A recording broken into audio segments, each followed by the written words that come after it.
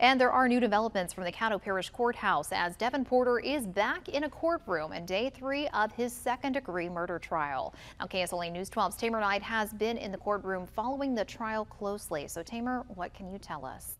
Well, Bisky, in day 3 of the trial, members of the jury listened as several witnesses testified on what they faced on the morning of March 25th, 2023.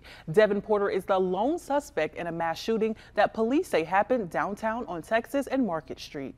That night, 1 man was shot and killed and 6 others were struck with bullets.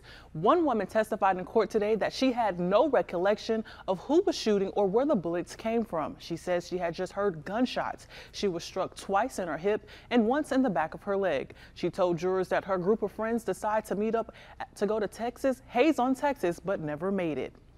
Now, Porter is charged with second-degree murder and 6 counts of attempted murder, along with a number of other charges. Coming up on KSLA News 12 at 6, a Shreveport police officer testified about his encounter with Porter that led to his arrest. Reporting from the First Alert Center, I'm Tamer Knight, KSLA News 12.